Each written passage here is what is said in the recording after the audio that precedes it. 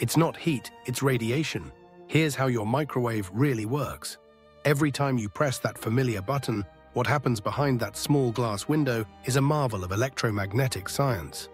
The microwave oven, a staple of modern kitchens, doesn't simply blow hot air over your leftovers. Instead, it harnesses invisible waves, microwaves, to excite the very molecules inside your food. At the heart of this process lies a device called the magnetron.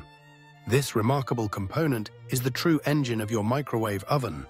When you start the oven, electricity flows into the magnetron, which transforms it into high-frequency electromagnetic waves. Microwaves. These waves are then channeled into the cooking chamber, bouncing around the metal walls and passing straight through materials like glass and plastic, but not through metal. But what do these microwaves actually do? Here's where the science gets fascinating. Food contains water molecules, each shaped a bit like a tiny magnet, with a positive end and a negative end.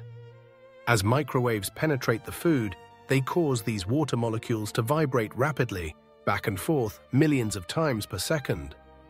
This rapid motion is friction at the molecular level, and it generates heat from within. Unlike conventional ovens, which heat food from the outside in, a microwave heats it from the inside out. The microwaves excite water, fat, and sugar molecules, creating warmth in a matter of seconds. That's why your soup is steaming while the bowl stays cool, and why some foods heat unevenly.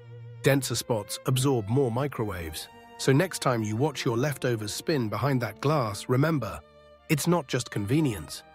It's a dance of electricity, physics, and electromagnetic waves, working together to bring the science of modern life right to your kitchen table.